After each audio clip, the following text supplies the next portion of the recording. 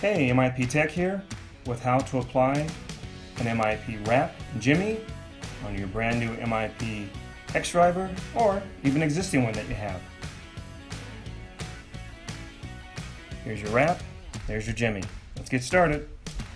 Make sure your hands are clean. Apply a little alcohol to a paper towel and use that to clean up your wrench. Once your wrench is clean, you can go ahead and peel the wrap off of the backing and apply it right under the wrench. Make sure it's straight, just wrap it right around.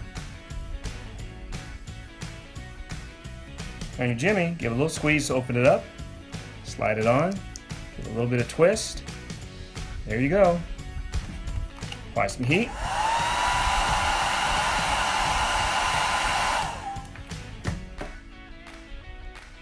Perfect job every time.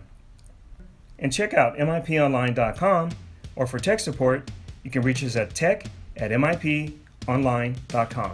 Take care.